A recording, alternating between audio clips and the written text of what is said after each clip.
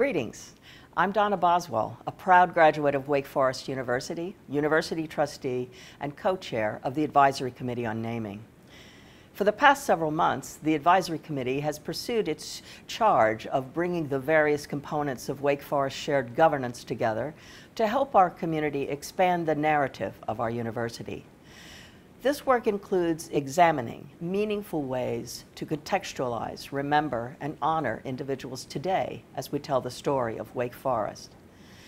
We've reached some important milestones in this past year thanks to the engagement of the alumni, faculty, staff, and students who have dedicated their time, talents, and care to these projects.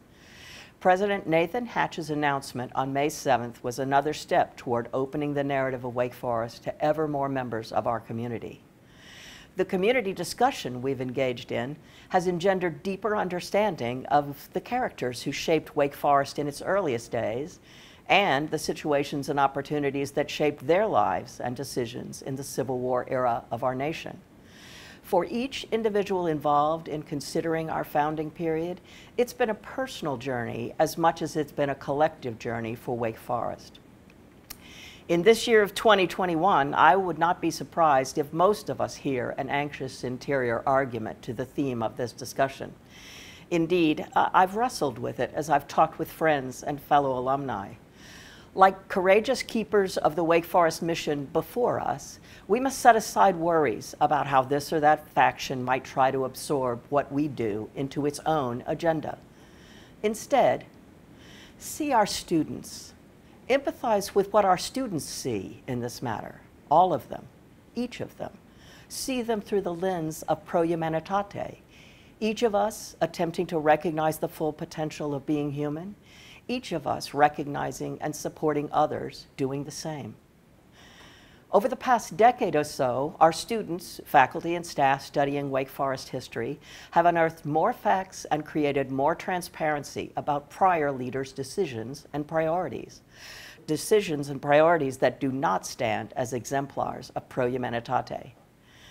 Meanwhile, after decades of bearing silent witness to courageous inroads by small numbers of students and a handful of faculty, the confluence of events in the 21st century brings us to a full realization that if we are to be true to our ideals, and if we are to be able to recruit students who will be future leaders in business, art, law, science, literature, design, health, religion, and global politics, a Wake Forest education must meet the needs of this larger, more diverse population. Now, we face an opportunity to take a small step toward ensuring that this goal can be reached by our university, to show that our ideals are not empty rhetoric. This step is in service of a homily most of us learned before kindergarten. Tell the truth. It's no use to hide the facts, even if they're embarrassing. Then remember so you don't make the same mistake again.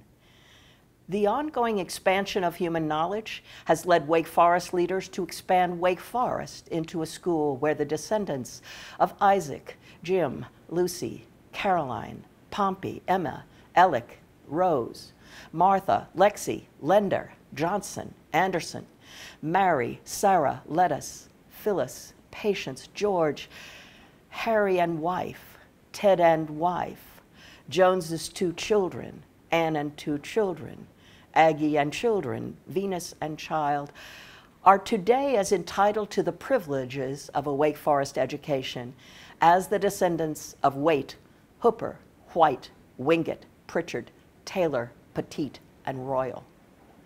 The students at Wake Forest are descendants of people who did not regard one another as members of the same class, and for some of their ancestors, not as members of the same morally evolved species.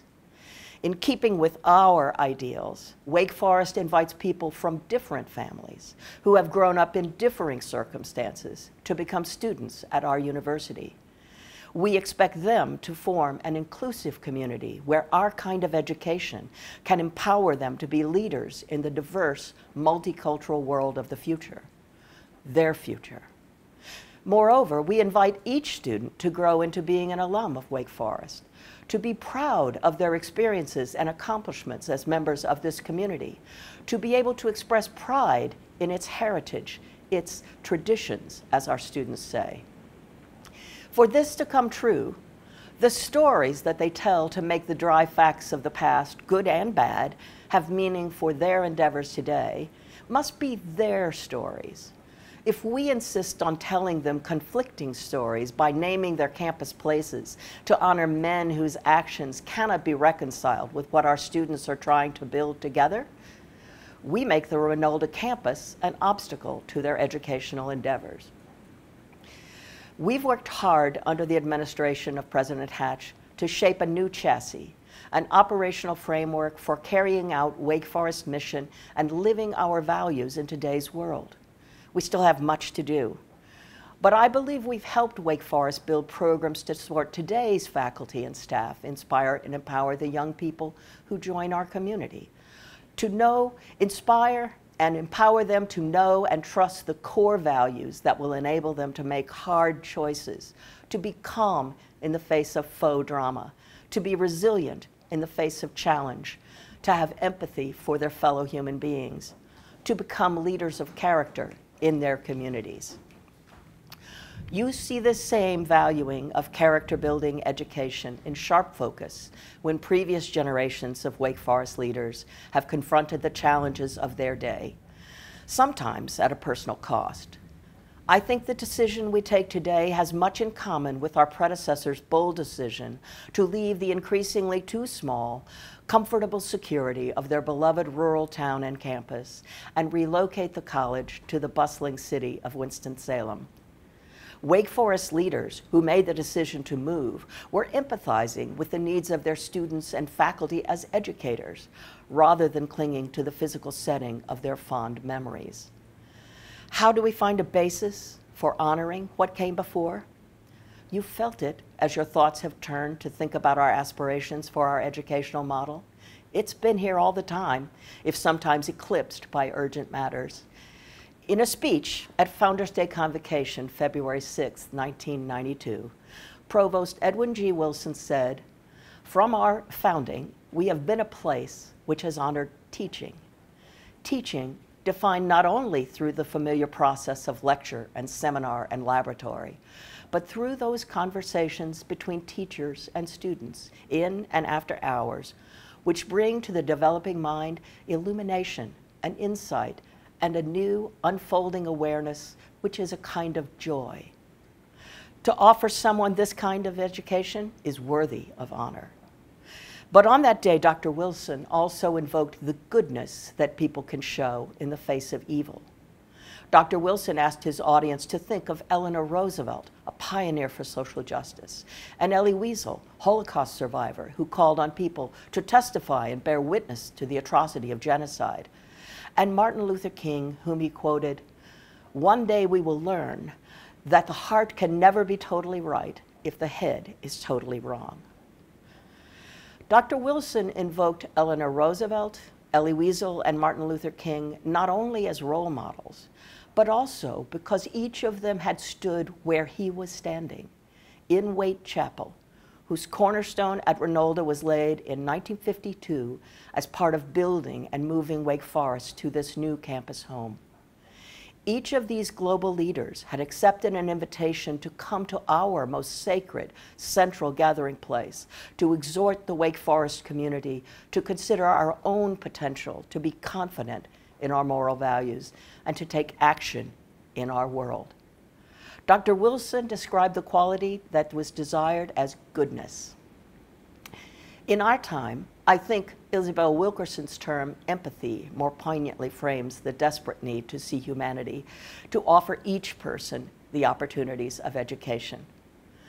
The fact is, Washington Manley Wingate and his board did not honor teaching for any subset of humanity in banning a respected textbook used by his predecessors at Wake Forest.